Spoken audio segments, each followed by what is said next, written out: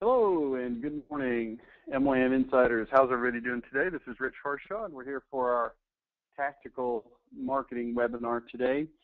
And we're going to talk about mining some gold out of the existing customer database. This is an area where a lot of people really don't put a lot of time and attention. Now, I'm going to approach this from a general standpoint with general information that will work for lots of different kinds of companies, but understanding that the majority of those of you on here are modelers, I'll spend some time and focus in specifically on that as well. So that being said, let's go ahead and jump in and get moving on this. I don't think we need a lot of preamble. Let's get right to the meat and to the potatoes. All right, let's make sure our technology is working okay. And it is. All right, so we've got three kinds of past customers we want to talk about. And your company could be a combination of these depending on what kinds of things that you sell. One-shot sales. If you sell something that's bigger and doesn't really lend itself that well to another purchase. If you're in the sunroom business, that probably describes you. I don't know a lot of people that come back and put a second sunroom on their house, although obviously some people might move and then want a sunroom on a second house that they buy. Ongoing possibility, companies that lend themselves to repeat business, but customers not bound by a contract or service agreement.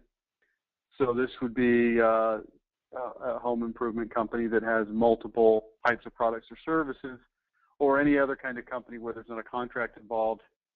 And then we've also got something called operation recovery. Customers that used to buy from you regularly but then quit and they need to be re-engaged. So we'll cover all three of these in today's webinar. Let's talk about one-shot sales first. Okay? And again, things that don't lend themselves to buying again very soon. Home improvement, home builders. I built a home. It's been over 10 years now. And just don't go back to that well very often. Realtors, title companies, pianos, hot tubs, ATVs, things like that, larger ticket items that you just don't buy all the time. Even things that are more common like automobiles, electronics, computers, and so forth, okay? Most companies feel like since the likelihood of buying again is small, they're really not going to go after this kind of business. And you know, there's some validity to that, but I think as you'll see as we go through this, that's probably making a pretty big mistake, okay? So here's the case for ongoing marketing. So first thing, it's a larger product, larger purchase item, so there's more allowable marketing costs per sale. In other words, the amount of money that you can afford to spend to get a new customer is larger. So that gives you more money then to continue to market to that customer for the second or subsequent purchase, okay? And also you need to keep in mind that some things that seem impossible to repurchase actually can be repurchased. Swimming pools might need resurfacing services if that's something that's also offered by the company. But again, people do move. The average number of years people live in a given place is 7. And obviously that is subject to all kinds of different variables and situations. But if it's true, then people may need your services again in the future. Hold on just 1 minute.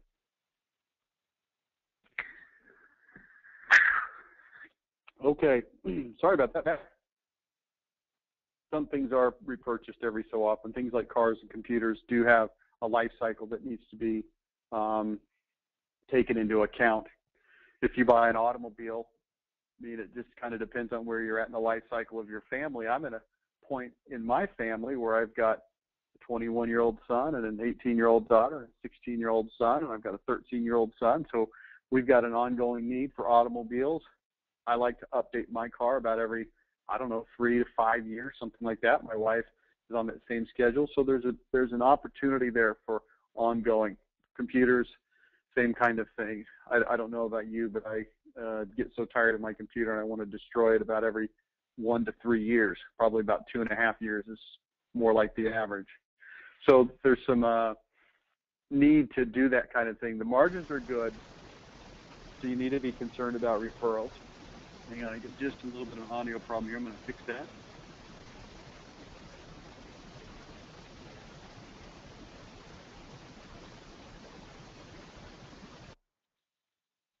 Okay. Hopefully everybody can still hear me. And so let's talk about how to execute this. First thing, put all of your past customers. This is pretty simple stuff. I'm not saying you couldn't have thought of this yourself, but you need to think about this yourself. Put your customers into a standard email and or mailing hopper. And I'm going to recommend that you put together a mailing hopper and send people stuff at least once per quarter. Now, you could have a little discussion here about, do you really need to mail if you're emailing? My experience with email is that a lot of it does not get through. And the good thing about mail is that 100% of it will get through. Now, will the right person see it? Will they instantly throw it away? All of those questions are in play, but at least it will get through. There's just a lot of email that just does not get looked at. Also, if you send an email to a customer monthly, they're going to do one of a couple things. I mean, let's just face it. Let's say that you sell sunrooms or you sell siding or something like that. Here's what's going to happen. They're going to like you. They're going to think that your service was good, but in their mind, it's over. It's done. They're not really thinking about it much anymore, no matter how much they liked you. And when that email comes in, after a while, let's say you send it monthly, it's going to start to feel like it's coming all the time. Okay, like, man, I'm getting stuff from these guys all the time. In reality, maybe it's only once a month. So they're going to either start to tune it out, or they may even do, I don't know if everybody else does this. I do this. I think a lot of people do this. I will delete my emails that I get from companies, not companies that I hate and I never want to hear from again, but ones that I look at and I think, yeah, I really don't want to get this from them anymore. And about every month or two or something like that, I'll sit down for 15 or 20 minutes and I'll go through and I'll unsubscribe from a bunch of stuff just to sort of pull the weeds from the garden, so to speak. And a lot of those companies that I'm pulling out as weeds are not companies that I have any problem with. They're not companies that I dislike. They're just people that I don't really feel compelled to hear from on an ongoing basis. But on the mailing side of things, it's going to show up. And as long as it shows up consistently, you're going to remain in their face, because what we're trying to do is we're trying to protect yourself from what I call the law of 9,344. The law of 9,344 simply states that people have at any given moment in time approximately 9,344 things on their mind. Some of them very large and profound and important, and many of them very small and minor and mundane and unimportant. But they're all in there, okay? It could be as small as the warning signal that came up on my television warning me that the batteries in my remote control were going to go out soon. Well, this is not a major catastrophe. I do have batteries that I can replace them with, and even if I didn't, I could probably withstand the pain and devastation of having to wait to use my remote control. I could probably even pilfer some batteries out of some other device. But it's on there, and it's things that I'm thinking about. And there's other things that are bigger and more important. My daughter is heading off to college, and my son is in college, and just all these things that are bigger and take more of your attention.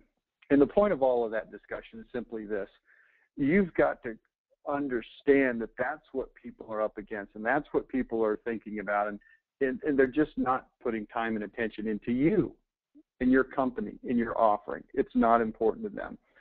So what you want to do is at least keep it on the radar. If it's 9,344, if you can at least be 9,342 or 3 on their list instead of off the list, then that's good, okay? So I recommend sending mail at least once per quarter. You can send seasonal offers if that's appropriate, special offers for deals and discounts that you might make available to this particular group of people, i.e. past customers. Check mailers, voucher mailers. One of the most effective check mailers that I've seen is executed by a window company. It's a pretty large window company, multiple states. I think they're in the neighborhood of $40 or $50 million in sales. So by window company standards, very large. But they did something that's very interesting. I helped them execute this. They took this check mailer idea, and instead of just sending a generic check mailer, they actually went back and they looked at the customer's purchase history. And they took the amount that they had bought and they gave them a percentage of it. I believe it was 8%. And they took 8% of that purchase and they did a mail merge and they created check vouchers that were worth 8% of what they had spent with them before, good towards any other future upcoming projects. Okay. Now there are a few disclaimers on that. There had to be a minimum price, on the purchase. They couldn't take a $587 check and just buy $587 for the stuff and get it for free. But it was very compelling because the check was an odd amount. It came in at $817.26, or whatever 10% happened to be. And it had a headline that said something to the effect of, we're giving you a rebate of 8% of your purchase price with us that you can spend on future things. And it was extraordinarily effective, extremely effective. They sent this out actually in December with a deadline of December 31st. I had to do this before the end of the year, and they had their biggest December in a decade using that promotion. And I've actually lost track of the company. I don't know if they're still using it. Seems like the kind of thing you might go back to once again. You can also send out referral requests, updates on new things or different things that you sell, info that's germane to whatever you sell, okay? Or just, hey, we miss you and appreciate you. Just letting them know your business is important to us. Now, it says here, Rich's opinion on newsletters. My opinion on newsletters is a little bit schizophrenic because I don't really like them. I think most people don't read them. And the reason they don't read them is because the type of information that people put into these kinds of newsletters, particularly I'm talking about home improvement companies, is stuff that people really don't give much of a rat's butt about. Okay, it's the same reason that it's difficult for remodeling companies to have an ongoing, interesting Facebook or Twitter campaign, because at some level, people just really don't care that much about siding. Okay, they don't. It's important to you, but it's not that important to them. But I'll tell you the kind of newsletters that I do like the most. They're the ones that are more of a Reader's Digest type of content. Now, not exclusively Reader's Digest type content, but primarily. So there would be, if it were a 4-page or an 8-page newsletter, there would be a few things in there that were specifically germane to that company or products or services, and certainly offers would be interesting and encouraged. However, if you want people to actually read it, you go more with the Reader's Digest type of a content. So jokes, interesting stories, human interest stuff, anecdotes, the kind of stuff I'm talking about. Then people get it and they see it and they go, oh, okay, I know that there's some interesting stuff in here. But you know what? Even those types of newsletters really are losing their pull, because that type of information that used to be interesting in Reader's Digest and so forth, it's available in people's hand every day because it's on their Facebook feed and it's in their social media and it's on their Yahoo News and all that kind of stuff. So, I'm more interested on these mailers of just saying, hey, we miss you. We want to do business with you. Do you have any referrals for us? Here's something new that we have. Hey, here's an offer for you. Here's a check for you, whatever, okay? So let me show you an example of this. This is for Castro Roofing, and it says fried egg logo goes here. That looks kind of funny, but that's just a little joke between me and Rudy, the owner of Castro Roofing, because their logo looks kind of like a fried egg. If you don't believe me, just look up their website. But anyway, here's what it says from the desk of Rudy Rodriguez. Dear Dave, as you probably noticed, I've sent you a $500 gift card for Castro Roofing. You can use it in lieu of payment next time you have a repair. No minimums required. I'm sending it to you for 2 reasons. Now, I should hasten to add, this is a commercial roofing customer of ours, and they send out, and they work with companies they're going to have multiple roofing jobs that they're going to need over the lifetime of doing business with that customer, okay? The first reason to thank you for allowing us the opportunity to complete your roofing project. We appreciate your confidence in us and hope you feel like we did a great job. I know there are plenty of companies out there to choose from. Thank you for choosing Castro Roofing. The second reason I'm sending this gift card is to thank you in advance for helping us get the word out about Castro Roofing. I'm hoping that your experience with us has been good enough that you feel comfortable recommending us to colleagues and associates who may have a need for commercial roofing services. I also know from experience that not everybody is comfortable hitting their friends up for business. So I know I fit into that category. That's why I'd like to make it easy for both you and your associates to find out about our services. If you know anyone who, underline, might be interested, we would be happy to send them an information package. You can have them requested at our website, or if you prefer, you can send us their name and we'll send them the following: our Code of Ethics and Competency Contractor Standards Guide, our by-board Guide to Replacing Roofing. That's a particular guide that was put together for them specifically, and a $500 gift card for Castro Roofing that they can use towards any repair.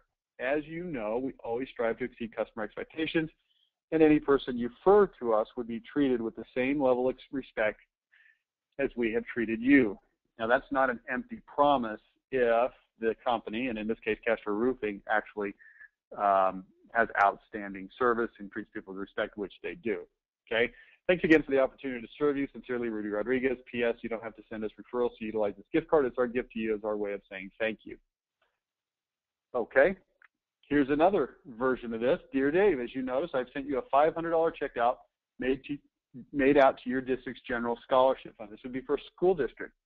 I'm sure you can find a deserving student who would appreciate the award. I'm sending it to you for two reasons. The first is to thank you for allowing us the opportunity to complete your roofing project.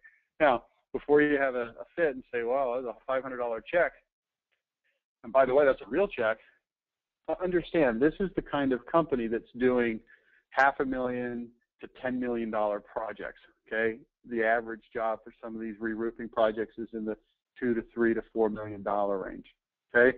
The first reason is to thank you for allowing us the opportunity to complete the roofing project. We appreciate, and again, it's the same letter, but it just has a different incentive at the top.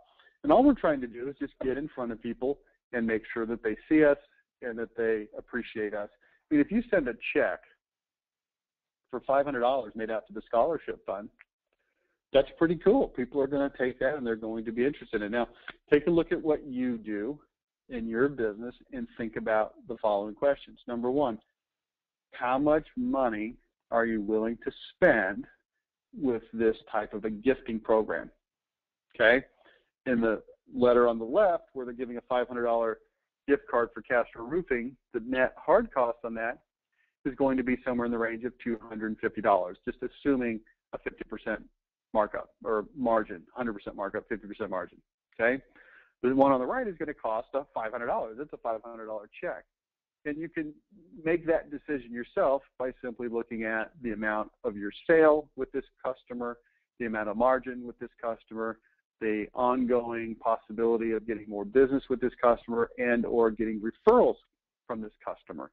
So all of those things need to be taken into account, and a dollar figure can be created. It doesn't really matter to me what it is. It just needs to be something that makes sense for your numbers and is sufficiently interesting and large enough to the recipient to where they don't look at it and say, well, that's dumb. If the roofing job was $1.5 million and you send them a $10 gift card for Castro Roofing, good towards any repairs, that's kind of probably pretty stupid, okay? See what I'm saying? So just think through this and, see what you can do. Let's go on. Next examples. This is from a company called Gugger, or Googer, as you may. Special customer appreciation summer sale, a full 20% off any purchase of windows or doors, plus 2 free gifts worth $1,560. You'll also see on the right-hand side, we've got the same offer for Dilworth, but it's a $960 offer. And let me read one of these to you. I'll read the one on the right to you. Excuse me, the one on the left. Let's face it, when the summer months roll around, most people are not thinking about home improvement projects. They're thinking about vacation, family reunions, and the cabin at the lake. This means during June, July, and August, our sales teams are usually only running about half capacity. In the fall, our installation crews slow down quite a bit. As you can imagine, we'd like to keep our people as busy as possible. And the one on the right is the same type of thing, but it's talking about December and holidays instead of summer. Okay, so you use the same type of approach, just for different situations. I told my management staff, let's give our customers a great deal, keep our staff busy, and make everyone happy. Translation, win-win. And then it goes through and talks about in a normal year that they'd only sell 5 jobs in June or in December, as the case may be, and it goes on to give an offer. So what we're doing is we're putting a rationale here of why we're giving you this offer. You're our customer. We'd like to give this offer to you. If you take action now, we'll give you some additional bonuses. And it becomes interesting and it becomes compelling. Okay? Now, here's my really quick, diatribe on this. I've used this type of letter a lot of times with different home improvement companies, and I have found that its effectiveness is directly proportional to how much your customers like you, okay? Which is probably not that surprising, but I want you to understand if you've got customers that really don't like you that much for whatever reason, these types of letters aren't going to tend to work very well. So I guess you could say if we reverse engineer this, the number one element of getting more business from your customers is to have your customers have a good experience in the first place. Probably goes without saying. But this can be subtle sometimes. I'll give you an example. We used a similar letter to the one on the right. In fact, I remember we used it at the exact same time. The first time we used this letter on the right was Dilworth, and we also used it with another company that sold home improvements. We did it at the exact same time. We sent out a bunch of letters to one and a bunch of letters to the other. Okay? Now, the one from Dilworth got a very healthy response. It made money for them. The other company got very little response, and it lost money for them. The reason was that the other company, it's not that they were jerks, not that their customers hated them, but they specialized in selling low monthly payment offers at, generally speaking, pretty high interest rates to customers who were lower income and couldn't afford without that kind of special financing. And as a result, their customers, while grateful to have the home improvements, it just really was a more, let's just say, uncomfortable selling process, a little bit more high pressure and so forth. Okay, so just keep that in mind. Okay, let's talk about the annual gift. The annual gift. This is just another thing you can consider. Consider sending a gift to your big ticket customers periodically, and I would recommend that you build the cost into your sales cost. Okay? So if you spend $25 a year for a gift and you send it for 5 years, that's going to cost $125. Or you can just allocate the gift cost to marketing expenses. Either way, here's what you might do. If you sell a swimming pool that's $60,000 and you've got $25,000 margin in that pool, and that's gross margin. That doesn't cover your advertising and your electricity and all that stuff. But it's $25,000 margin. Allocate $250 to a 10-year gift program. That's $25 per year. Put it in an actual escrow account so the money's set aside and it's there for that particular use. I'm a big believer in escrow accounts, taking money, setting it aside for something else in a different account. I mean, in our account, in our business, we've got all kinds of different accounts for this, that, and the other. Okay? And then once a year, send the gift. Now, it'd be fun to send it every year on the anniversary of that client's purchase, but that becomes very cumbersome after a while when you've got 500 different customers with 322 different anniversary dates. So it probably is easier just to spend the money once a year and send it out annually at the same time to everybody, or maybe twice a year based on relative proximity to their original purchase date. So send the gift. What kinds of things could you send? Well, I would recommend sending things that go well with pools. That seems to make sense. Now, we might be looking at this thinking, wow, I'm going to spend $250 over the course of 10 years for people that probably aren't even going to buy a pool again from me. But again, if there's a $25,000 margin, okay, and they have the ability to buy another pool when they move to their next house, or more importantly, refer me to their friends. Okay? Guess what? Pools are a very social kind of a thing, right? So you've got this pool, and now we've got the neighbor kids over, and we've got the church group over, and we've got the Cub Scouts over, and we got the soccer team over for their end of the year party, and all these different things. And we've got the ability to make referrals, and this is a good way to keep people keep yourself at the forefront of people's minds. So one year you might send a couple of floaties, you know, the kind that you blow up and maybe they've got the company name on them or something like that. The next year you might send some monogrammed beach towels, you know, that they could use as they lay out. The next year maybe you could send some of those floating squirt things that kind of have a pump action to them. Maybe you know what I'm talking about. I have a pool, so we go through those things like they're going out of style. Maybe you could send a pair of sunglasses or some sunscreen. You know, anything that has to do with the pool. And you say, well, it's not a swimming pool. We sold siding. Okay, maybe siding's a little bit harder to come up with something that's related to the siding, but it doesn't have to be something directly related. It could be a $20 gift card to Chili's, and you send it, you know, with the postage and the card and thank you, maybe all of that. The labor involved with getting it all together is $25 with the $20 gift card. Okay, you get an idea of what I'm talking about, and you just say thank you. I mean, imagine this. I'm sitting here in my house. I had a custom pool built by a company called Claffey Pools, and I'm now in this house on year 10. This is the 10th year I've been in here for 10 full years, going on 11, I guess. If that company had been sending me something, anything, for the last 10 years, I can't even quantify how impressive that would be. Think about it for just a minute. Now, this takes time and effort and attention and money, certainly, but the money part can be worked out, I think, pretty easily by just taking it and allocating it. Now, if your company's, you know, sort of behind the 8 ball and perpetually behind on your bills and stuff like that, then that gets harder. But if you're in a decent, reasonably healthy cash position in your company, then it's something that can be done, and I'd recommend it, okay? Ongoing possibilities. The number one reason customers don't come back is what? You know what it is?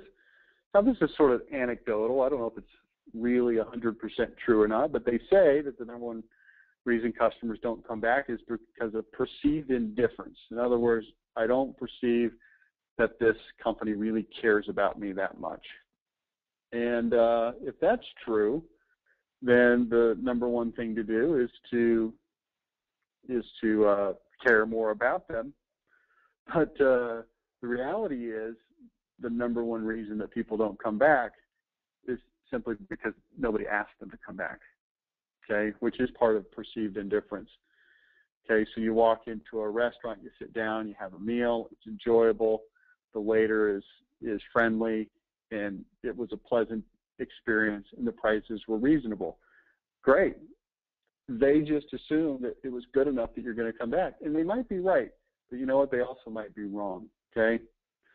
So what we want to do is capture customer information. I wrote a newsletter article or blog posting about this last week. I talked about the Starving Artist, and I talked about a restaurant called Planet Burrito and how these guys just never ask for names. So here's what I'm going to ask you to do is to capture names of people that you come in contact with, okay, whether they become customers or not. If you can capture names, especially if you're in a home show or any other kind of show environment, getting in front of these people and actually capturing their information so that you can now proactively market to them, okay? Let's see where we're at here. All right, let me give you a formula for doing this. First, capture the name and address of all your customers. Second, contact them and ask them for more business. Third, make them a special offer and offer them a gift when you ask for more business. Pretty simple stuff. So let's go through this in a little more detail. And this may be a little more applicable to a retail type environment, but you know, bear with me. Let's go through it. Print up some professional looking cards. with a space for people to put their name and address, email, things like that. At the top, grand prize eligibility card or something similar. This, is, of course, is something that you could do at a home show or an event if you are a remodeler. Now, this is for a golf company, okay, the golf course. After the golfer is paid, but not yet, let the clubhouse for the course have the cashier hand each person one of the cards to fill out. Don't have a big stack of them sitting there so it looks like any schlep can fill it out as many times as they want. Have the cashier pull it out from behind the counter. Now, that's going to require some cooperation. The cashier then will tell the golfers that your golf course is giving away a complete round of golf for four, including range balls, cart rentals, unlimited 19th hole drinks, and snacks. The cashier should tell the golfers they have one drawing per week, and they're an average of 100 to 200 cards per week, so the chances are actually pretty good that you might win. And then the cashier limits registrations to one card per person in the golfing party. The cashier would then tell them that the winner would be notified by email. Okay, that gives them incentive to actually give a real email address. What you do then is you pick a winning card every week and email the winner to inform them of their good fortune. That's the obvious part. Then you send an email to everyone else who entered the contest that week with an email that says, congratulations, you've won the weekly drawing from Riverbend Golf Course. Immediately, this is going to interrupt and engage the person. Why? Because they know recently, within the last week, that they were there, they filled out the card, now they're seeing that they have won. Their brain will immediately attach these two things, filling out the card and receiving the email that says that they won. Okay? You might think that this will get lost in the shuffle of email, but trust me, they're going to see it to a large extent. Okay? So they're going to see the words Riverbend Golf Course weekly drawing. It's going to be familiar. They're going to recall it. Here's what the email says. Dear Larry, my name is Bob Jones, owner of Riverbend Golf Course. I'd like to thank you for entering our drawing for a complete round of golf for four with all the goodies that go with it. Jack Stevens of Smithville won the prize. As you can imagine, he's pretty excited. I'm sorry he did not win the first prize. But here's the good news. You won a valuable second prize. If you'll print out this email and bring it the next time you come, I'll present you with 2 large buckets of range balls, and your cart rental will be free for you and your guests. Congratulations on your prize. We hope to see you soon. Sincerely, Bob Jones. P.S. Your prize is good anytime the next month. You don't need to call ahead, but please remember to bring a copy of this email. Thanks again.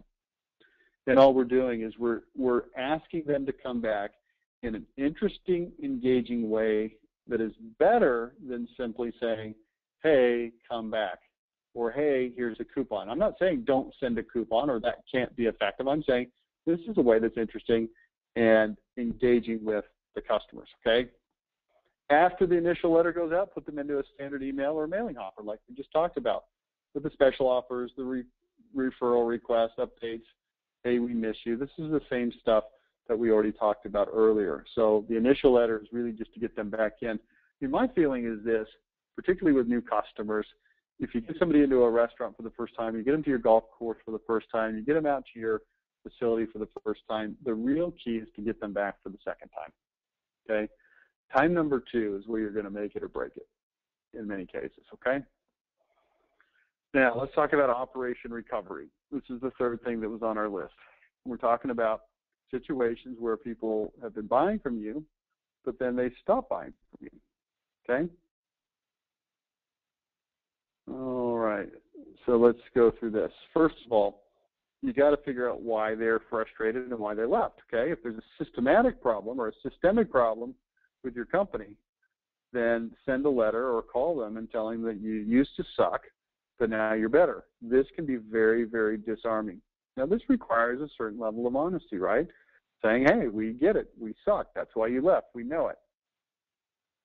If you do something new and better and different than in the past, let them know what that is. Admit your faults. Take action to overcome the problems. Now, again, this takes a little bit of soul searching, and it's a little bit hard to do. Sometimes it takes money to fix things, and that might be money that you don't really have. But I'm encouraging you to look at this. Fix the problems. What were the problems and the frustrations, okay? Look, hey, let's just have a real honest discussion right now, okay? Being in business is hard. Being a small business owner is hard. There's a constant juggle of revenue coming in and expenses going out and trying to service the business that you've sold. Everybody understands it. Everybody gets it. If you're a remodeler, you know exactly what I'm saying. On the one hand, you've got your salespeople out there selling, selling, selling. On the other hand, you've got your production crews trying to install it. And it's not always easy to get these things right, okay? Sometimes it's hard to install things in a timely fashion with the right people to do a good job, and you're just trying to get by, and you've got your best crew working over there, but in order to at least get something done on this job over here, you've got your guy who's not quite as good and he doesn't do as good of a job. And the cynic would say, well, just have the other guy do it who's good, but then you've got timing issues and people start to get angry. I mean, I'm just acknowledging that being in business is hard, okay?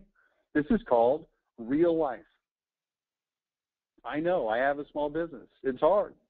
You juggle these things.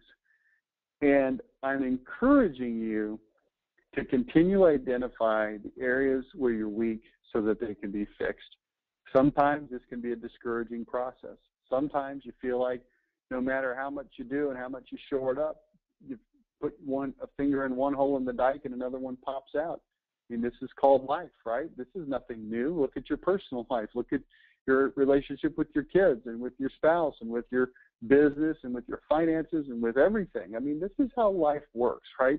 It's a continual process of plugging the dice. All I'm trying to do is give you a little bit of encouragement and a little bit of light at the end of the tunnel that says, you know what, you can weather the storms and you can identify the areas where you're weak and you can make them stronger. If there's 10 areas where you're weak and you shore up one of them, guess what? Now there's only 9 areas where you're weak. And one of those other 9 areas might start to pop a leak. It might start to cause you problems, and you need to go over and fix that one, and now you've only got 8. But maybe another one pops up, so you're back to 9. I understand that, and I hope you understand that. I'm encouraging you to identify those areas and make efforts to fix them. Fix the biggest problems first, and then you can start to fine-tune from there. And if you'll do this, you can actually go back to your customers who you've perhaps alienated or who perhaps are even angry with you, and you can just tell them, look, we know that we've messed up. It's very, very disarming. Think about your interpersonal relationships when you've gotten in arguments, when things have gone wrong, and when one person has been big enough to come to the other and say, you know what, I messed up. You know what, you're right. I treated you terribly. I can't believe I did that. But here's what I've done to fix it. Here's what I've done to make it right. Here's how I'm doing things differently in the future. And people are pretty open to that generally, okay? Run your numbers on a recovery marketing program and let it rip. So figure out the annual value of a lost customer. Figure out how much it's going to cost to market to them annually. And run your numbers. If you got a $380 annual gross profit for a customer, maybe this is a restaurant or a haircut salon or whatever. And the recovery marketing program is going to cost you $15. Well, if you recover 1 out of 10, then it's going to cost you $150 to acquire $380 of your gross profit. That's probably a pretty good deal for you. Don't be afraid to pick up the phone and actually call people. It's very disarming over the phone to admit that you've had a problem and that you fixed it and to ask for their business again. This assumes that you actually know who these people are, right? Grab on like a bulldog and don't let go, okay? So let's see here. Hey, we know we sucked. If that's true, maybe you could send customer testimonials to show that you don't suck anymore. Information about new products. You could also ask for referrals, information germane to your topic. Hey, we missed you. These are the same kinds of things we talked about earlier. Okay, I'm going to just go through one more thing. There's a few things on here that we're not going to talk about just for sake of time.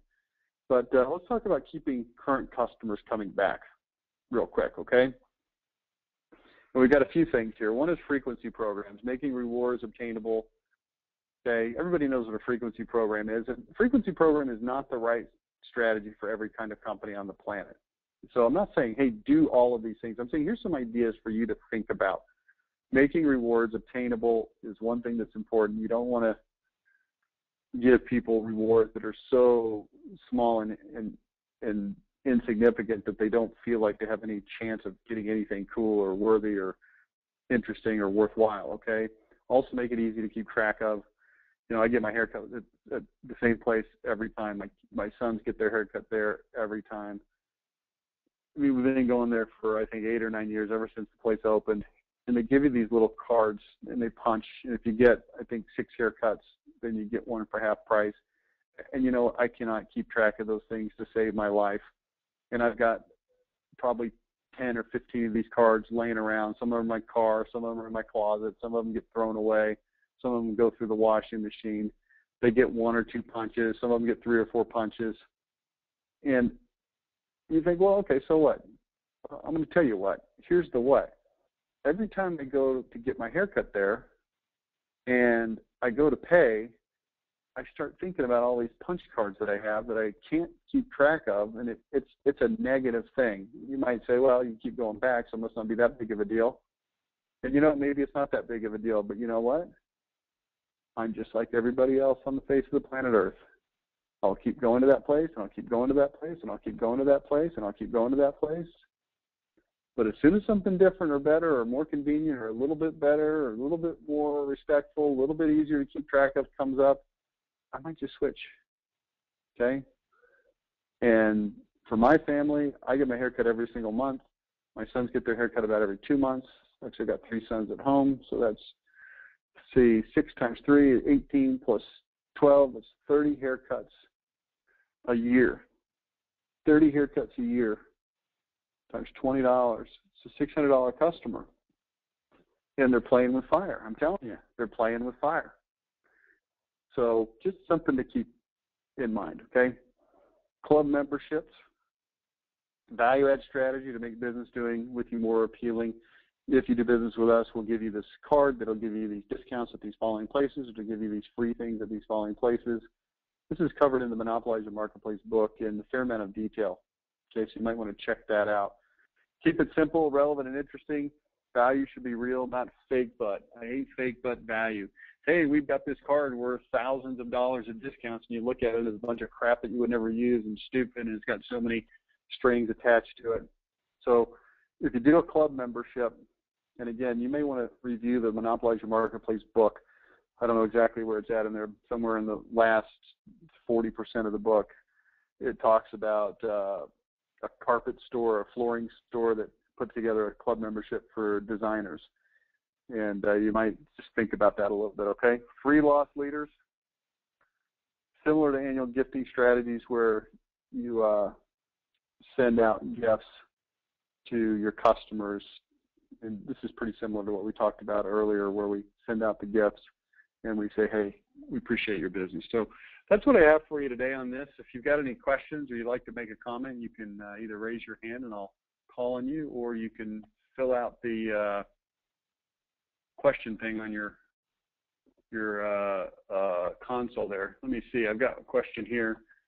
What is a good approach to use with families who have purchased a home where you have performed significant improvements, possibly years ago? I've had trouble connecting with these families. It's as though they don't want anything to do with contractors that previously worked on some aspect of their home.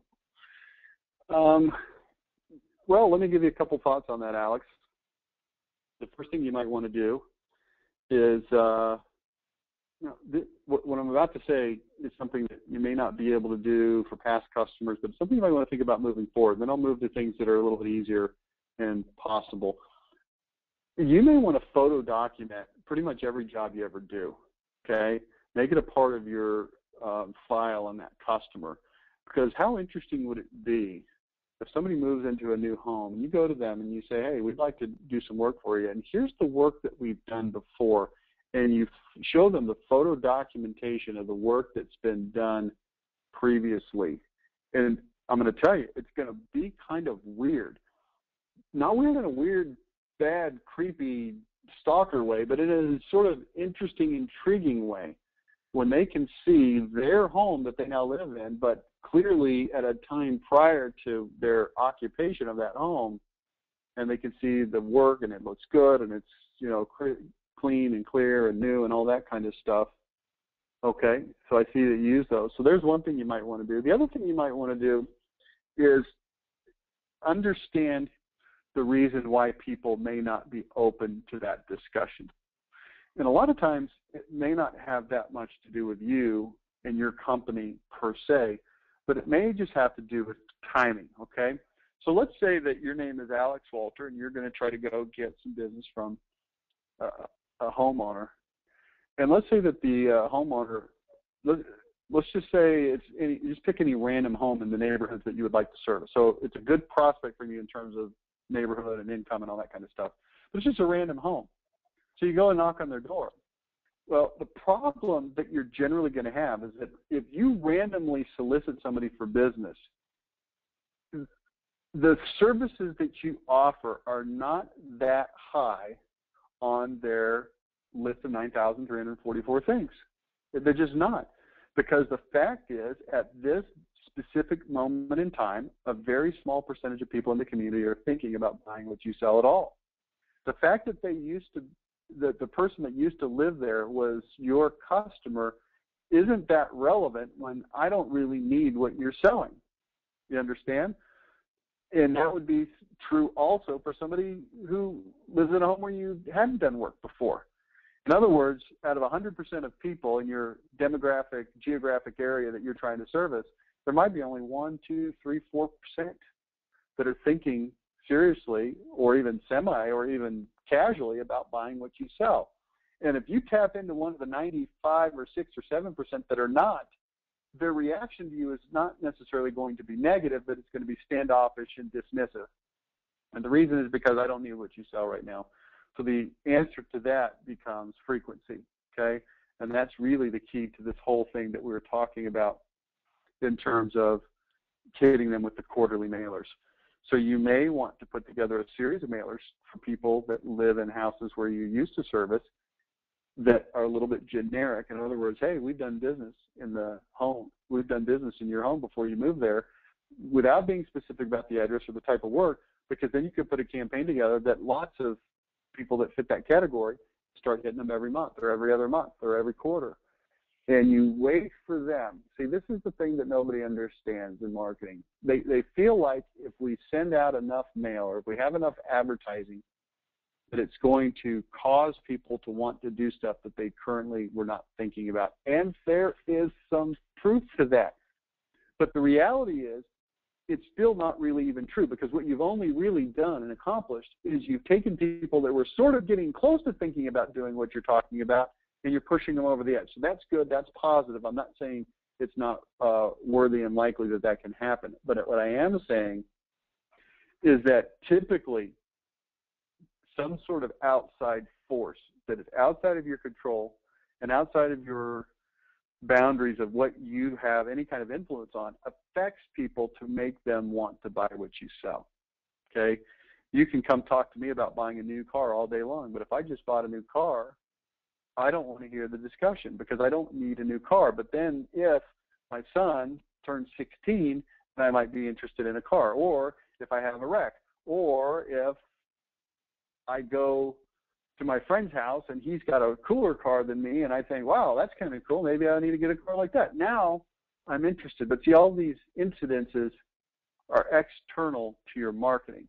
And your marketing shows up consistently because what we're trying to do is make sure that when they have that incident in their life that occurs,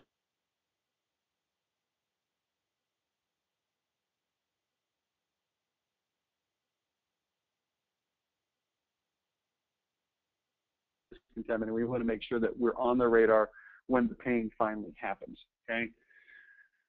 All right, so that's just some quick ideas for you. Any other questions? Thanks, Alex, for participating. I appreciate being not only a customer, but participating on the call. It's interesting and it's fun. Anybody else? If you don't have anything else, then we'll go ahead and end for the day. Going once, going twice? All right. All right, well, thanks, everybody. And I will be back again next week. We're going to have a contractor business accelerator call. We're going to talk about explainer videos. And I know I've talked about this before, but we've got more samples now and more things that I can show you. And just want to help you see how cool and useful these things really are. So we'll be back with you next week. And in the meanwhile, happy marketing. We'll see you later. Bye now.